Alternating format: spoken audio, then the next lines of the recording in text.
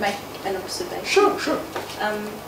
When you said about adding a wiki layer to things that the GLAMs are already doing, that's in fact what within our own GLAM we are doing. We add a wiki layer to whatever it is that's happening around the library. If it's an exhibition, we enhance the articles or upload some content. If it's some other activity that we've got going on, we're not trying to make it an end in itself. It's very much about adding it to, you know, what else is library business. And it's easier. Sorry, I interrupted. You had a question? Well, you know, it can be true that the type of projects you want to do only depends on the people that are around. You know, if you have good documentation on how other stuff works, people can train themselves. Sure. You know, the GLAM-WIKI tools set, one of the sheets that came along in a lot of presentations is let's copy, you know, let's duplicate Martin Dammers. Sure. So I don't. Yes, it's what you're suggesting is if you want quick wins or if you're just starting out. But if you have a longer-term relationship with GLAM, then I think that you should have to have access to the tools to learn more things. But you'll need a volunteer there.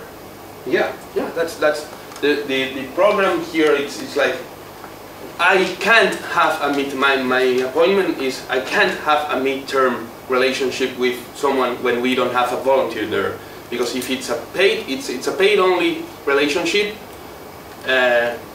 My times it's 40 hours a week, 50, 60, but it's just like you can scale that relationship, because otherwise you'll need like 5 people working for GLAM in your chapter, which is, in my opinion, not good. And it's just the other thing. It's if you have a volunteer, you'll have a project. If you don't have a volunteer, you probably have an one-night shot even, which is also okay, but not a midterm. Yeah, but have you documented your pizza, pasta, and rice? Sure. Obviously, documentation. It's obviously inside here. For scaling, it's a basic thing. We have, for example, with libraries, we are working for more than 100 libraries, and in some of them. Now we don't even go to do the first visit. It's just like they just take the documentation or phone the next librarian and they just start. Yeah. And it's like, okay. And do you also facilitate those contacts between those libraries? Sure. We have a public list with everyone's emails, and we highlight. My job is highlighting which are the fancy libraries doing fancy things, and we try to highlight them. And we empower them to say, why don't you go to that library conference to talk about that wiki project? It's not me going like the crazy Wikipedia and going always to time wiki. It's just like them talking about the regular thing between their librarian things. Yep. And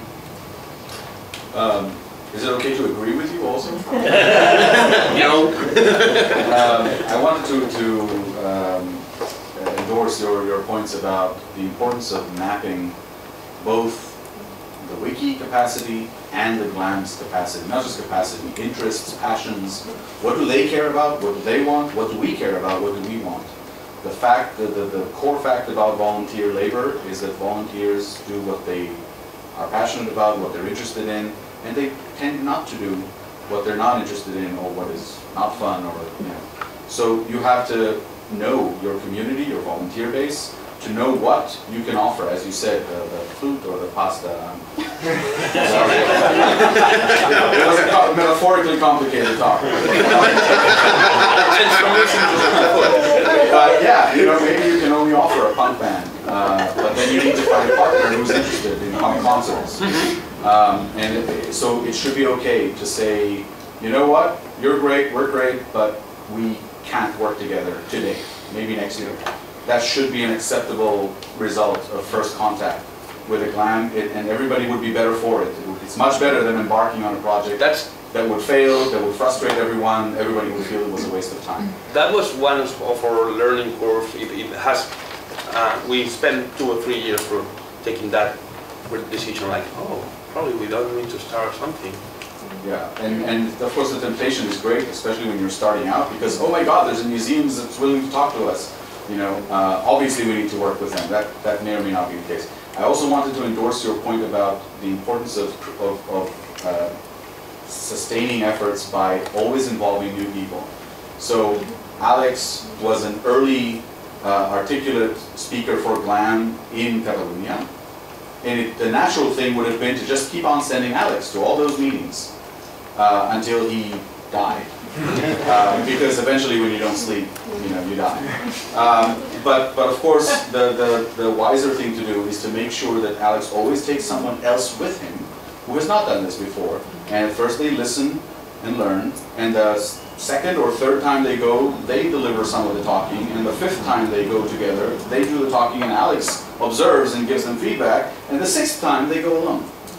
That's how you create sustainability, and I wanted to add, that's also important on the GLAM partner side. You shouldn't have just one person on the other side, and if you should resist the GLAM's, again, natural tendency to just have, all right, you seem to know what those Wikipedians are talking about, you handle it, Again, a very natural organizational tendency. It seems in the short term the most convenient, that person just knows what's going on, and they do the wiki thing. But it's always important to have some redundancy. That person may leave your organization, that person may fall ill, or whatever. You need to have additional people, even if they're not at the forefront, involved, knowing more or less what's going on, at least socially knowing the Wikipedians involved, so that both sides have a little bit of redundancy, and as you say, the ability to mentor others, to expand it to another department of the institution, etc. So these are really good lessons I'm endorsing from my perspective, having observed other projects as well. And I forgot, I could keep talking for hours. I forgot one thing we didn't mention. GLAM-WIKI is not the same in 2015 that it was in 2012. We were a hype for some time for the chapters and for media and PR, but we are not anymore. So whenever you're a small organization and you run your first editathon, it's like, I want to go, I want to go. When you have several, A, you don't have PR anymore, and B, your own volunteers don't want to go, that they're not that willing, like, yes, your first editathon in that country. I'm sorry, it's cold today, I don't want to go, sorry, or last minute cancel, all these things. So you need to get the best of your band at the beginning, because later on you won't have all these people in the band, like you were mentioned. And this is something that it's happening now to us, because people is like, oh, someone else will go. You send to the mailing list, hey, we need a volunteer for that workshop. Workshop cancelled. No, it's okay. It happened in the Netherlands too, to be honest. When I began as a GLAM coordinator, we had a working group, a work group on GLAM coordination, and within 2 months after I started, it fell apart. So it was like, yeah, but now you have Sebastian, so yes, he can go. And it took a while to get the energy back in, and to have other people get involved again in those projects. As an employer, it has happened to me also, and we made a clear statement of my position, description of job was written by the volunteers. So it's like my role is not doing workshops just because no one else wants to go. Probably it's the last option when you have a last minute cancel, but it's like Tuesday morning, oh yeah, send Alex. I'm not a pizza delivery guy, it's just like, if there's no volunteer, there's no workshop. Yeah. And, well, Oh, sorry. well, I'll sit down. I just had one quick comment following up on what you said about what we're doing anyway. One of my favorite GLAM projects costs $0. That's not why it's my favorite project. No, really, one of my favorite projects is the virtual reference desk. I don't know if it's been mentioned before, but university libraries, national libraries have a reference desk, right? With reference librarians, you walk up to them, you have a research question, they employ their expertise and they get you materials, citations, photos, whatever you need. This is already happening. That's a core service of the library.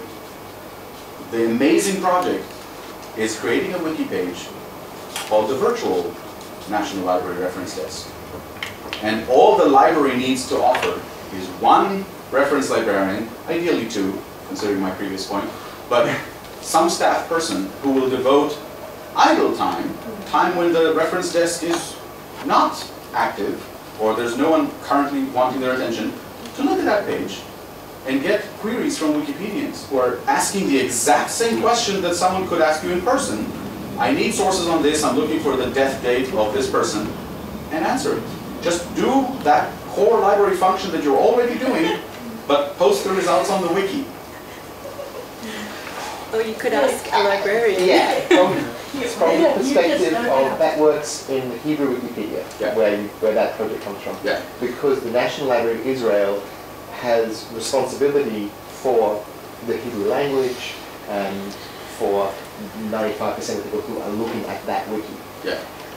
In the Australian context and other countries that don't necessarily own the language, working at the National Library of Australia, I've tried to institute that system, but they said we're not going to be able to justify the staff time of our Australian staff looking at the English Wikipedia, answering questions that are not necessarily relevant to our content or our citizens or our subjects. So we put links on the talk page, on the Wiki Project Australia talk page. You know, every article has a talk page, Wiki Project Food, Wiki Project Australia.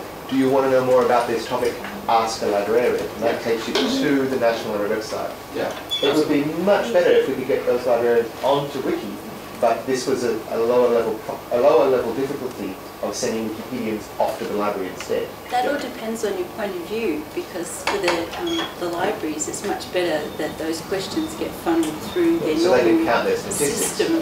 Well, just so that someone gets pinged that there is a question and you get answered in a reasonable time frame, not just when someone's got some spare time on the desk, but you actually get treated the same way as a real life customer who walked up to the desk. So. I was actually just making the point or suggestion that these kinds of strategies that would involve the people in their work could be somehow listed and developed further. So, like there's a term for that you do it in as part of your work to edit Wikipedia. So, yeah, I don't know. Well, there are probably some levels of worries or conflict of interest, but very slight, I'd say. Worries from the Wikipedia side, another worries from the library side about the fear of having people from the internet asking us questions, even from the library community, was enough. Just But things develop. So yeah. There's also a bit of a jurisdiction thing in library land because taking my customers. not exactly, but you know, I'm a pretty good librarian and I can answer a lot of questions about Australian things, but I would hope that if your question is something to do with American law, that I'm not your only source that you're going to go to, you know. So we do actually highly specialise around particular countries, and that's what I mean about a jurisdiction thing. We would want the best person to be answering the question, the most relevant person. So the Ask a Librarian links that Liam's mentioned work very well for us because they also identify if it's New South Wales, you'll get through to us at State Library of New South Wales, so you'll truly get to the right experts. So it's kind of funneling it through so that you're going to get the best outcome. I would like to mention a Dutch National Library question answering project. It's not a product yet, but the approach is to try to be present there where the public and the questions are, such as Facebook, Twitter, and even real-time looking at television or hearing radio programs and trying to push content in a rather subtle way into discussions and try to have reactions and provoke questions. But what is mentioned here is the same tension between who is owning this, who is responsible for this, where should the funding and the people come from. But so I can tell you that in the example I was alluding to, which is the National Library of Israel on the Hebrew Wikipedia, the National Library is in fact counting and monitoring the usage of that service. They're treating it as part of their core work, so that they don't lose the reference traffic. They're counting that as this is also something that our reference desk has served And as you say, it's the exact same service, whether the person showed up in person in Jerusalem, or whether they're elsewhere in Israel, or whether they're like me, contributing to the Hebrew Wikipedia from all over the world. I don't have access to the library, physical access. So I applaud your intention of pushing the library service outside the walls of the library. That's It's old thinking. In fact, librarianship is all about. Building thinking. Yeah. But my hope is here now the public library is integrated with the National Library, Yeah. so that would be the momentum to join forces. Then you have the national I scope. think a lot can be done, and beyond that Wiki project, which for those of you less versed in the ways of the Wiki projects are kind of a backstage thing that in fact a lot of Wikipedians are not aware of, not to mention non-Wikipedians. Whereas most wikis have some kind of generic reference desk page, a Wikipedian reference desk, not what I was describing. That's just for asking random questions and people who are knowledgeable or who tend to monitor the reference desk are answering. So if I were you, I would make sure, for example, that the regulars on the English Wikipedia reference desk are aware that you're offering this expertise on Australian topics, and they should refer people to you. And again, there are volunteers who would be happy to do that. If they just know about a few offerings, you know, on Dutch matters, on Australian matters, and on Renaissance art, we have these resources. They would actually be happy to make the matches and bring the people who need the information to your resource, which is maybe harder to find without that connection. So do people have other suggestions or ideas? Because this is very much about what's the next logical steps for GLAM-WIKI as a movement to, you know, where are the gaps, what are the wicked problems that we need to be solving? Have you got any ideas? Had enough? No, are we supposed to have? We are going to finish in 10 minutes. Okay. And go down to a photograph. And from my experience, we not as a movement, my local experience, we are moving a lot from M to L. Libraries are actually public service, and we are really successful with libraries and not that much with museums, because museums, once the content donation is done or the artist entry is done, they don't will. It's like, okay, I'm ready. I'm already in Wikipedia. Just go away. And but with librarians, we get territorial coverage. This small town has a public library, and probably not a Wikimedian. We get obviously territorial professional things. The librarians has the public service. I don't know if this is the wording in English. The public service civil servant will, like they want to serve the others. As a museum sector is not that clear by default in their description of job. And you have an ethic of public service. Yeah, probably. Yeah, ethic of public service. This is really, for us, it's really a great thing. And they know a feeling of ownership of the information. Yeah. Museums do often. Yeah. Librarians want to. And their users are our users. Our people, users of a public library, are users who are willing to discover knowledge. Probably it's internet connection. Probably it's a newspaper. Or probably it's local history. But they know their communities, which is really useful for us. One of the things we tell them normally, it's like, you know who's the butterfly lovers of your town because you know your community. Teach him, her to edit Wikipedia. You're selling a hobby, like you said some time ago. And doing these things, we are meeting new Wikimedians and starting new local projects without even being there. And this, for us, is like, wow, it's great and it's scalable again. And with museums, you need to have the Wikipedian in residence model and something like it's not, if you invest time, it works. If you don't invest time, it doesn't work. And with libraries, without investing that amount of time, we get better results. So we are moving our efforts to there.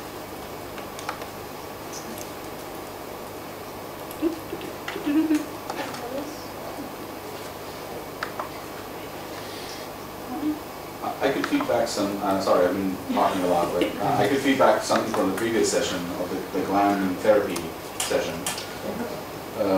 That's what it was called. Where one of the issues raised was frustrations from the GLAM side in interacting with Wikipedia, and we mentioned that even by talking about a partnership with Wikipedia, we're already setting people up to be frustrated. Because for GLAM institutions, when you say partnership, you are saying that there will be someone on the other side who is accountable to anything that happens from that side. And if there's any issues, you pick up the phone and you talk to your partner, contact person, and they figure it out. That's very much not what partnering with Wikipedia looks like, right? And when you are a museum in the Netherlands, you are partnering maybe with Wikimedia Nederland, which is not Wikipedia, as you will discover sooner or later, right?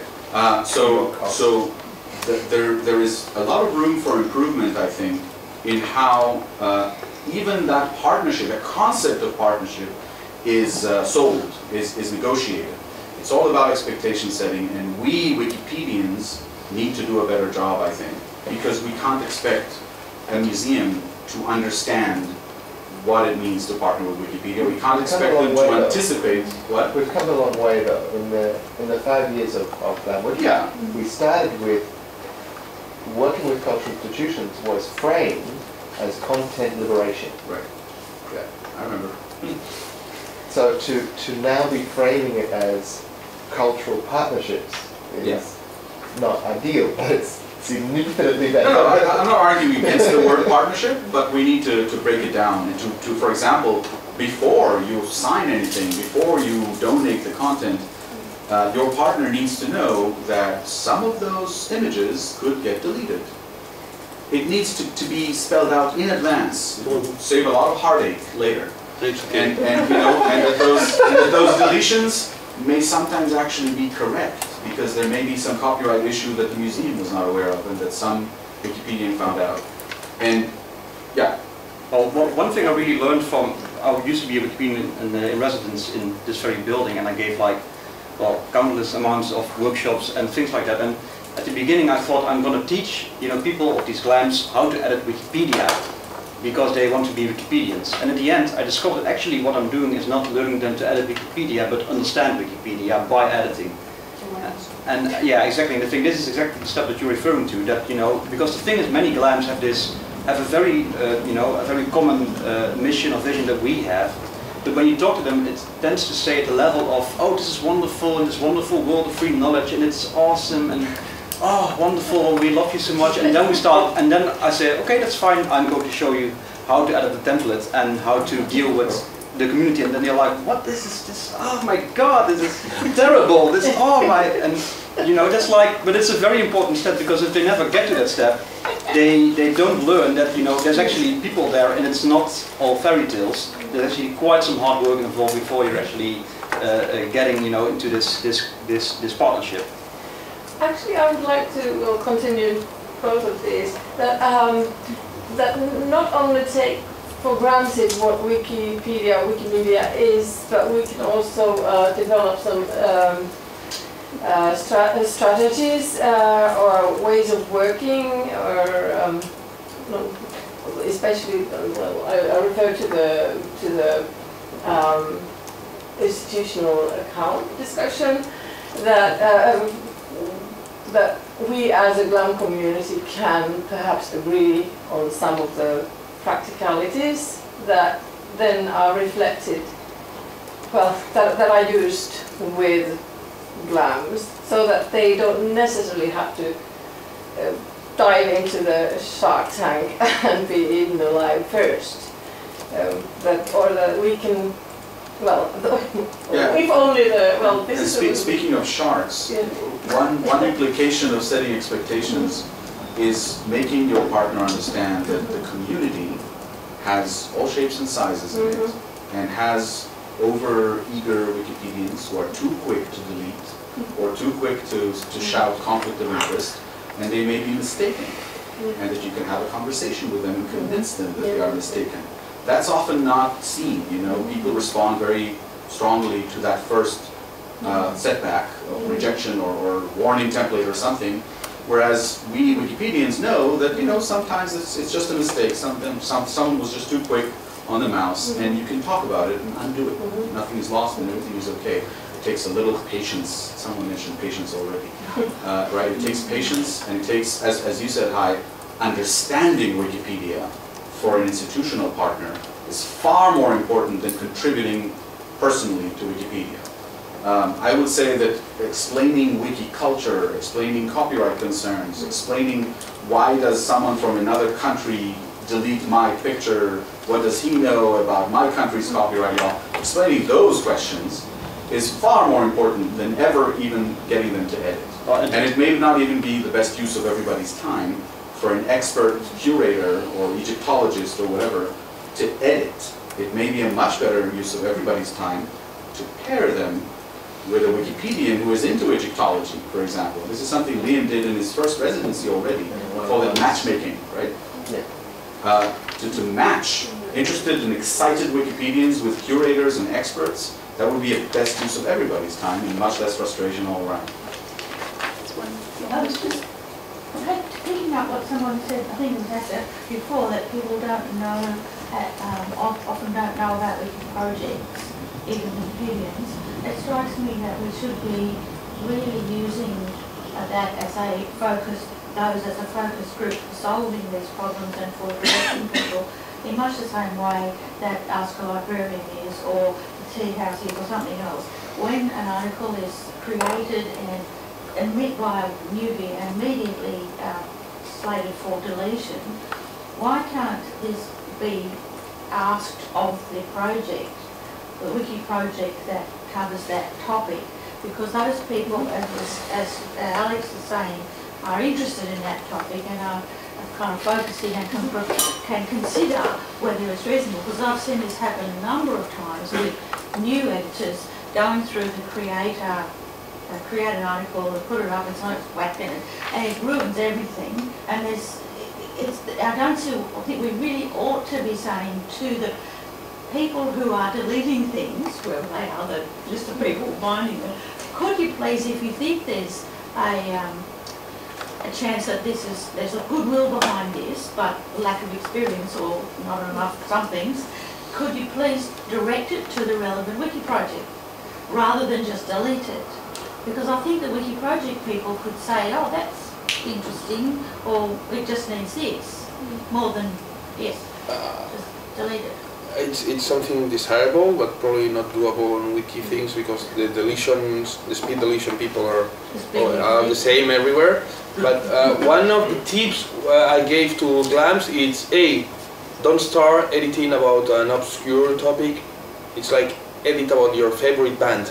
It's nothing to do to the museum. It's like, hey, you will discover the joy of editing Wikipedia if you like your topic. It's not your job thing, your job extension. It's just edit your favorite novel, band, or whatever, and they understand what's a Wikipedian.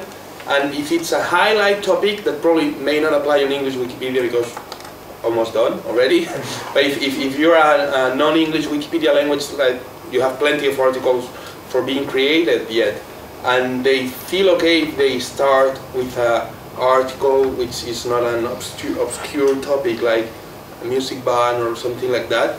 And this way it's a tip we use for avoiding this speedy deletion thing with early users. Those ones are the ones I've found get the most deleted, because someone comes with their band or their favourite small obscure thing, and some Wikipedian who's deletion focused will say no. No, it's just like you need to take like a popular topic that it's not yet written. That's hard to create on English Wikipedia, yeah. But not on the other ones. One thing I usually advise people is that they should write about people that are already dead. Yes. And they should, because that has advantages that you, for some reason, topics that are 100 years ago. If you have like a painter from the 17th century that has made painted one picture, it's completely fine on Wikipedia. But if you have a fashion designer that's living right now, it gets deleted because it's spam or something. So I usually say like edit people that are already dead. Plus, it gives you the very big advantage that you can actually use images from that painter instead of, you know, having copyright problems. We've run out of time, but we haven't run out of space for the conversation. So there will be the next session tomorrow, where they'll be picking up the strategy discussion, and they'll be using the same Etherpad. So if you didn't get a chance to ask your question or say something provocative, put it in there, and let Stefan take it over.